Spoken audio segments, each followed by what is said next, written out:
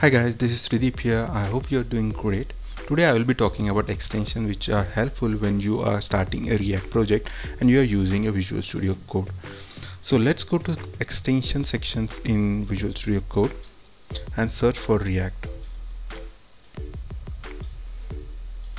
Now the second extension which will be loaded in the marketplace is ES7 React, Redux, GraphQL, React Native Snippet. Just go here, install it, and then reload your window. So once it's been reload, you will be seeing a prefixes available in these extensions, which are really helpful when you are creating a new React projects. So the list will be available in the documentations over here.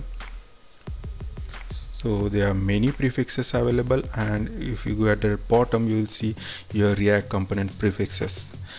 So I'll quickly show you the prefixes which I really use when I'm creating React projects.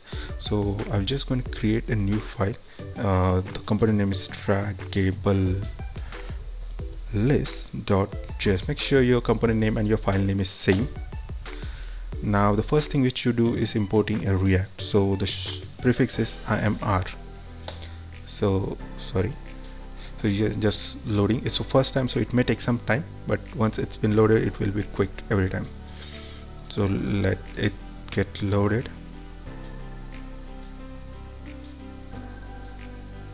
MR is import React, yeah, but we do need a full component template, so the prefix is rcc.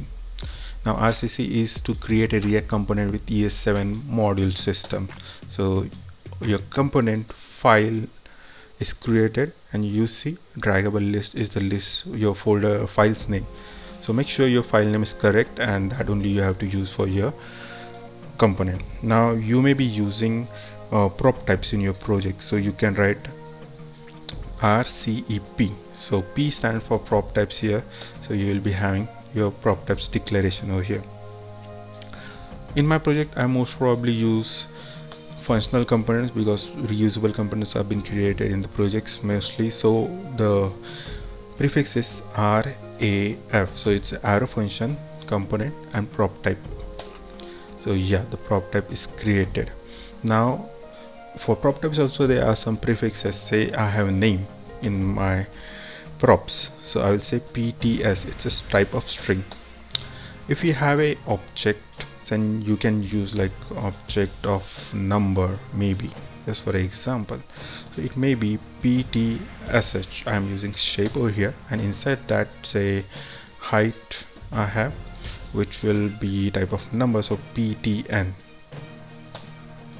On weight it may be having, so it will be ptn.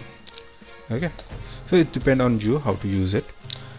Now this is arrow function, and you can use useState over here. So you can write useState, and yeah, your state set method. So if you write say your name is state, you will be saving last name.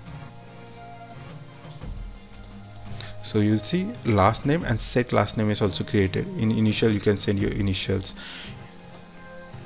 Use effect also will be there, so you can see use effect, your cleanup method, and whatever input you want over here. So really helpful, right? Now suppose you are using a Redux in your project and you require to have class, so you will be doing like rcredux and P for prop types, which I'm using mostly. So you can see we have map state to props, map dispatch to props, and a connect method already written for you, right? So your declaration is also available. Now you will be having a state, so prefix for that is est, which will be like for state. You can declare your state over here whatever you want. Then you will be having your lifecycle methods. For example, component did mount, so you will be write cdm, and yeah, your component did mount is there. There is a method, static method, get derived state from prop. So the shortcut for that is gdsfp, and yeah, your get derived state from props is written.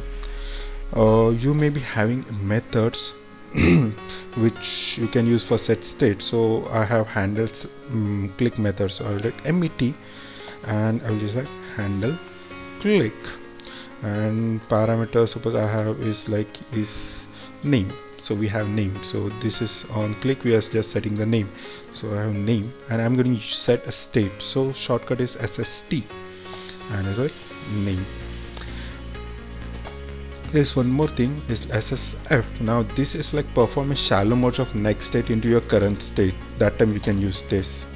Okay, other than that, if you want to destructure your props in a local variable, so it's like cp, so it will create and assign a local state using props destructuring. Similarly for state you can do is like cs. These are really quick.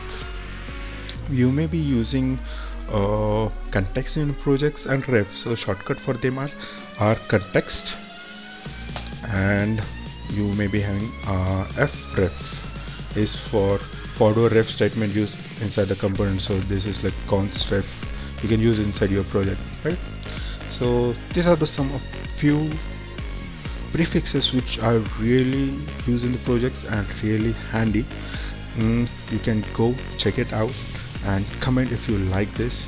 If you want some more, if you find some another library which may be helpful, then let me know and comment in the below section.